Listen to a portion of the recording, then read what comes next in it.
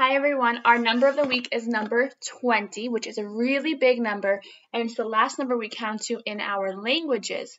So we're going to focus on that today. So you see right here, 20 is made up of two different numbers, 2 and 0.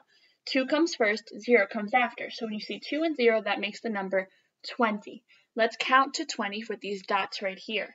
1, 2, 3, 4, 5, 6, 7, 8, 9, 10, 11, 12, 13, 14, 15, 16, 17, 18, 19, 20.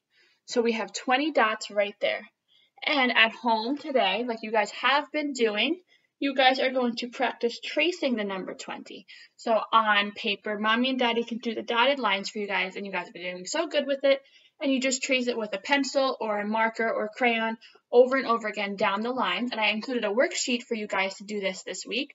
And you guys can try doing it on your own if you feel comfortable. And if not, that's okay. So have fun practicing. And maybe today while you're home, you can gather 20 things in a pile and send me a picture. I would love to see a photo of your 20 thing collection. So that is your task for today. If you could collect 20 things in your house, no matter how big, how small, anything you want, put them in a pile and then collect them, and you can send me a photo. Bye guys.